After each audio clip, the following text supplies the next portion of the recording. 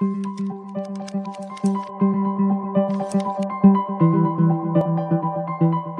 is able to repeatedly meet the high tolerances required in logic valve body components. Other common vocabulary used for logic valve cavity include DIN valves, also called slip-in valves and insert valves. These same terms are also used to describe the cavity, which is the machined feature of a manifold. The cap can be customized to optimize pilot flows to offer endless functions and hydraulic control over the valve operation.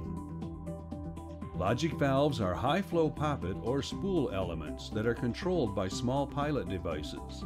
The average cost of logic valve elements can easily exceed the cost of a manifold in a hydraulic system.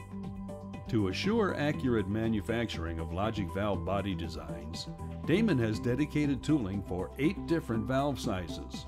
Our financial commitment, a $250,000 capital investment in dedicated custom tooling for machining logic valve cavities.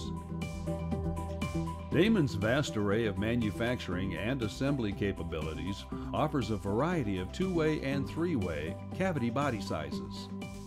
We can custom design and manufacture any additional sizes.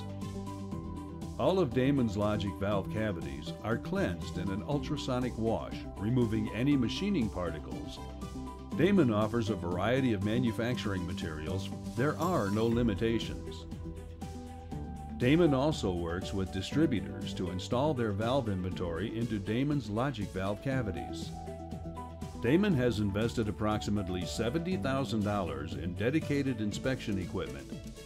Diameter and depths are verified on the machine to complete any necessary corrections.